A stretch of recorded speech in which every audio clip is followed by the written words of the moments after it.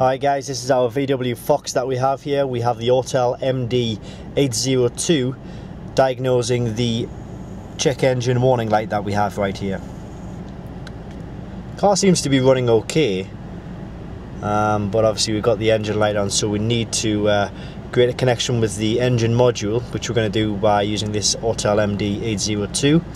Incidentally, this kit is available by clicking the link directly below this video, or you can visit the website www.diagnostic-world.com. You can see here the MIL status is on. That's the malfunction indicator light, and the code's found as 1. So we'll OK to that, and we'll go in and read codes. So we'll see if there's any stored codes first of all. There we go. P0037.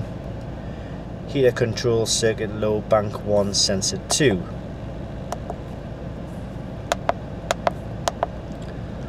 Have a look at the live data.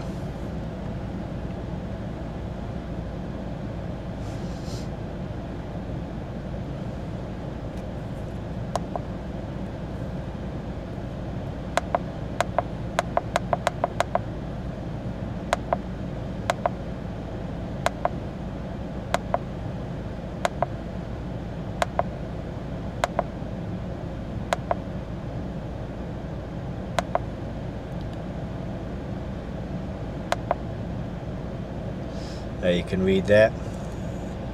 Oxygen sensor output, so it's bank 1 sensor 2, we're getting absolutely no reading whatsoever. If you look at the bank 1 sensor 1 sensor, it's giving us a reading there, and as we put our foot on the throttle, the readings are fluctuating indeed. So that's faulty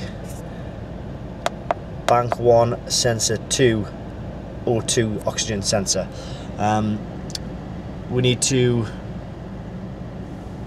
change that over, and then we can erase the check engine warning light from our dashboard. This is the Autel MD802 though, just a short demonstration to show you this tool in action. You can pick it up from www.diagnostic-world.com, or you can visit the link directly below this video. Thanks for watching.